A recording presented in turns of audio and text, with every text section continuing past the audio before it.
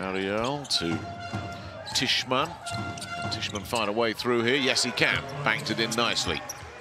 Back himself. Anything beyond that, forget it. Nice little reverse layup there.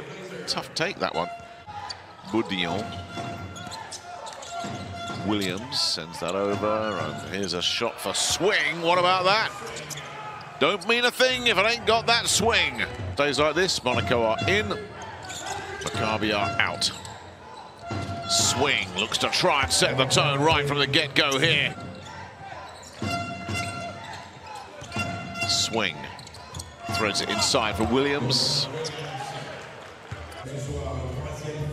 Lovely pass. And the flush.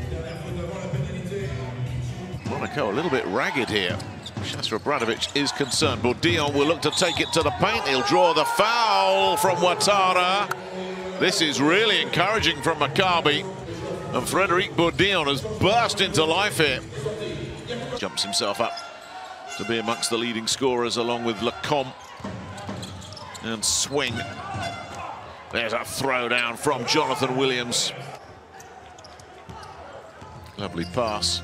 Williams just guarantees himself a double-double, just as he achieved when these two teams met in the third round, and then he's got only Maccabi have life, and first it's Williams at one end, then it's Williams at the other, and suddenly Maccabi are banging on the door. Swing gets it out to Williams, back to Swing. Swing from the point, no. Boudillon sends it inside to Swing, who will take the layup, but there's only 5 seconds left.